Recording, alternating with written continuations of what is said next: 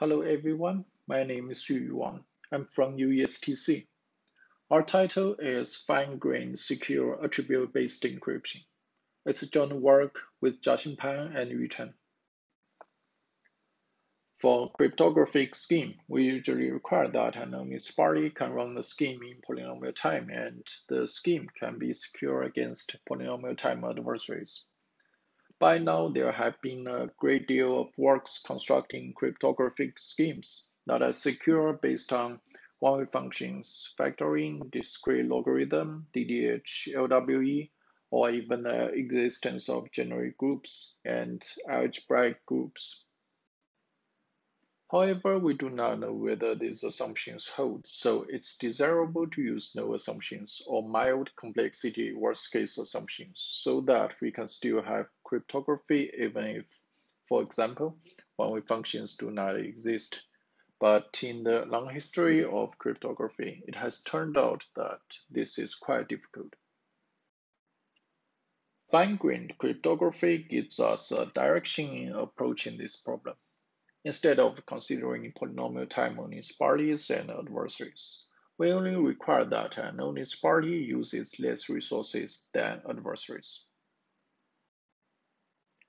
And the resources of an adversary, such as the running time, the memory, and the circuit depth, can be a prior bounded.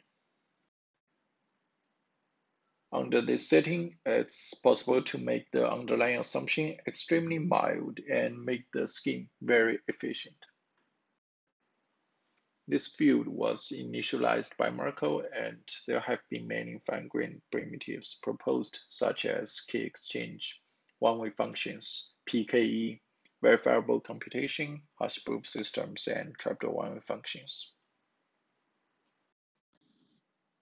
But notice that there are still many important fine-grained primitives that are not known to exist, such as signature.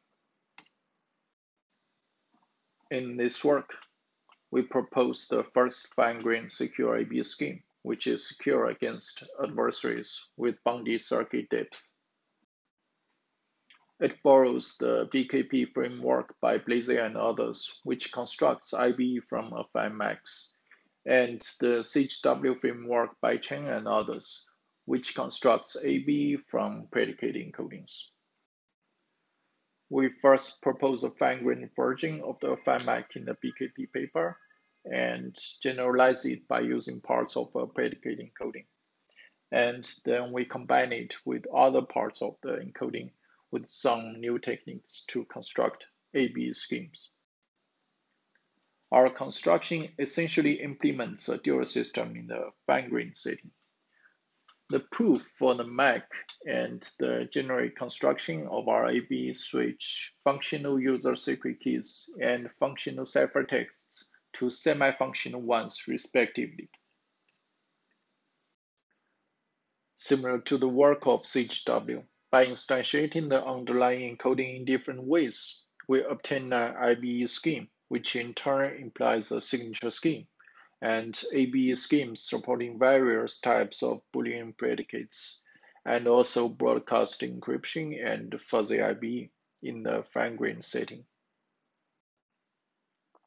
All the instantiations are computable in AC02 and secure against adversaries in NC1. The assumption is that NC1 is not equal to parity L/poly. This assumption is widely believed to hold. Also, we know that all the computations are over GF2. This setting is exactly the same as the bounded circuit setting in previous works on fine-grained cryptography. Here, AC02 includes circuits with constant depth, polynomial size, and unbounded fining using AND, or NOT, and parity gates. NC1 includes circuits with logarithmic depth, polynomial size, and fine-to gates. Note that NC1 includes AC02. Parity L-poly include log-space Turing machines with parity acceptance. We now recall the definition of ABKM, which can be easily converted to ABE by using a symmetric key encryption. An ABKM consists of four algorithms. The first one is Jing, which takes as input the security parameter lambda and outputs a public key pk and a secret key sk. The user key generation algorithm takes as input a secret key sk of value y and outputs a user secret key usky. The encryption algorithm takes as input the public key of value x and outputs a ciphertext and also a session key. The decryption algorithm takes as input the user secret key of value x and the ciphertext ct and outputs the session key. Correctness holds if the session key k can be correctly recovered by DEC, which is the decryption algorithm, if pxy is equal to 1. Here p is the Boolean predicate. This is the security game. The adversary takes as input the public key and makes many queries y to obtain user secret keys, and also makes one query x to obtain the challenge ciphertext and also the corresponding session key k star. Security holds if k star is indistinguishable from randomness when pxy is not equal to 1 for all queried y. IBCAM is a special case of ABCAM where the predicate is restricted to be the equality predicate and can be easily converted into IBE. For simplicity, in this presentation, we only give the high-level idea on how we construct an IBE. Our construction of fine-grained IBE borrows the BKP framework. Recall that in this framework, the IBE is constructed from an affine MAC which is secure under the MDD assumption. The construction heavily relies on the asymmetric pairing and it's necessary to compute the inverse of a matrix in the security proof. However, we have no pairing and MDD assumption in NC1. And we cannot compute the inverse of a matrix in the NC1 world. We now need to find the counterpart of the MDD assumption. Although the assumption that NC1 is not equal to parity L poly does not directly give us tools to construct cryptographic schemes, Degwika and others showed that this assumption implies the indistinguishability of two distributions, which are zero-samp and one-samp, against NC1 adversaries. Here, zero-samp outputs rank deficient matrices, and one-samp outputs full-rank matrices. And Egastra and others showed that this implies a hard subset membership problem. This problem says that it's hard to distinguish a vector sampled from some PS and a vector from some no for an NC1 adversary. Let M0 top be the inputs of some PS and some no where M0 is from 0 samp. Some PS samples vectors from the span of M0 top, where some no samples vectors outside the span of M0 top. Next, I will give the construction of our affine MAC. The construction of our affine MAC is similar to the one in the BKP construction. The secret key consists of a matrix B whose transposition B top was sampled from 0 samp, a sequence of random vectors x0 to xn, and a random bit x prime. The tag consists of two parts, T and U. T is a vector sampled from the span of B, and U is computed by an affine equation of xi top t and x prime with coefficients derived from the message, which is denoted by ID here. In the security game, the adversary queries messages and obtains the corresponding tags. At some point, It makes a challenge query ID star and obtains a token, which consists of H0 and X prime. X prime is part of the secret key, and H0 is also computed by an affine equation. Security holds if X prime is indistinguishable with the random bit when ID star is not equal to all the queried messages. The security proof follows from the fact that when switching the distribution of T from some PSB to some node B, X prime is information theoretically hidden in U due to linear independence. We omit the details here and please see our paper for more details. Next, I will give the construction of our IBCAM. Let's recall two facts given by Agasha and others at first. Let M0 be a matrix sampled from 0 samp and M1 be a matrix sampled from 1 samp. The distribution of M0 top plus N is identical to the distribution of M1 top. Here, N is a matrix with the bottom left entry being 1 and the other entries being 0. Another fact is that the distributions of M0 top R0 and M0 top R1 are identical, where R0 is random vector with the first bit fixed as 0, and R1 is random vector with the first bit fixed as 1. We now give the construction of our IBCAM. The key generation algorithm samples the transposition of a matrix A from 0 samp and the secret key of our affine MAC.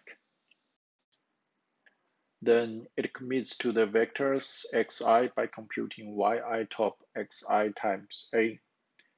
It also commits to the random bit x prime in the secret key in the same way. The public key consists of A and the commitments. The secret key consists of a secret key of the underlying MAC and the randomness yi and y prime used to commit to the values. The user key generation algorithm generates a tag of the affine MAC and computes an affine equation of yit and y prime to generate vector v. V can be treated as a proof that the tag was correctly computed. The encryption algorithm first samples a random vector with the first bit being 0 and vectors C0 and C1. C0 is AR, and C1 is computed by an affine equation of ZIR. The session key K is equal to Z prime R. The decryption algorithm is designed similar to the BKP framework, but notice that the pairing is not necessary now, since the computations are not in the groups. The crucial step in the security game is to construct a reduction brick in the security of the underlying affine MAC. And at the core of the proof, we developed a new technique to extract the forgery of the affine MAC from the adversary. More specifically, we switched the distribution of the matrix A twice and changed the distribution of the randomness R during the switching procedure. We now give the sketch of our security proof by using several hybrid games. Game 0 is the original game, where the adversary obtains the public key and makes ID queries.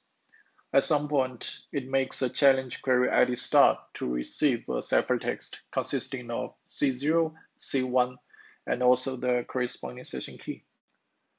Game 1 is the same as Game 0, except that we additionally add A with the constant matrix N we mentioned before to generate C0, C1, and K. One can check that when the first bit of R is 0, and R is equal to 0. So this does not change the view of the adversary at all.